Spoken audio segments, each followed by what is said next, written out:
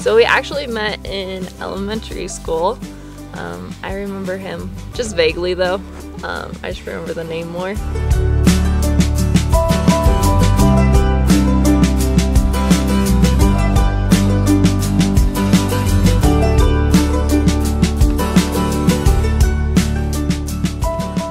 I was looking for a date for prom.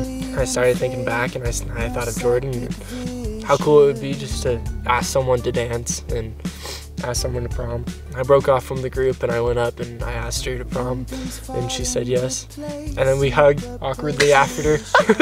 I was just so surprised. I was like sitting there talking to my friends and so I looked behind and here's Greg. He like walks me up like a few steps on the bleachers and I was like, will you go to prom with me? And I was like, yes! I want you to want me. Why don't we rely on chemistry? Why don't we collide the spaces that divide us? I want you to want me. La-di-da-da-di-da, la-di-da-da-di-da, la-di-da-da-di-da.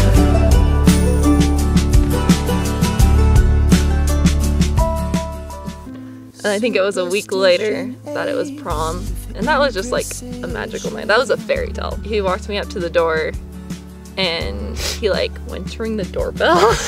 And so I like kind of grabbed his hand and I was like, no, it's okay, you don't have to ring the doorbell. He pulls me in and he takes his forehead and he lifts my head up and he kisses me. And that was my first kiss ever. And it was actually... Yeah, it was my first kiss ever. It was both of our first kisses, so it was really cool. And I told him right when we started dating, I'm gonna go up to college and then I'm gonna go on a mission. And I came home after my second semester and then I got my mission call. I told him, you do your thing for 2 years, I'm gonna do my thing for 2 years. I said goodbye and I left, not expecting to hear from him. But that doesn't mean that I didn't think about him a lot. I started wanting to get back in contact with her and about 2 months later I got a letter from Jordan and we started talking after that and we built back from the ground up again what we had.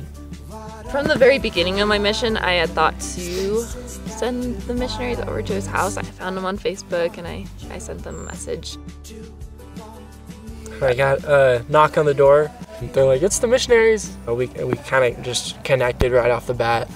We would always meet and then say, okay, what's next? When do you want to meet, you know? And it was always me saying it. One day it was, okay, so are you ready to get baptized? I got a message from the elders and I can't remember the exact words, but it was something where like, I hope you don't have any plans for December 20th because you have a baptism to go to. And I just started crying and it was a really special moment to just kind of like reflect and think back and see how the Lord has been working through this whole process. And so I got home. The next day I saw him and he didn't know that I was talking to the elders. They hadn't said anything, I hadn't said anything. He says, and I have a surprise for you. I'm getting baptized tomorrow. And the first time I heard it from the elders, it was super special, but it was like 10 times more hearing it from him. I show up at his baptism and probably like 10 minutes before he actually went into the water, I leaned over and I told him, I'm like, hey, I need to let you know I sent the missionaries over 2 months ago.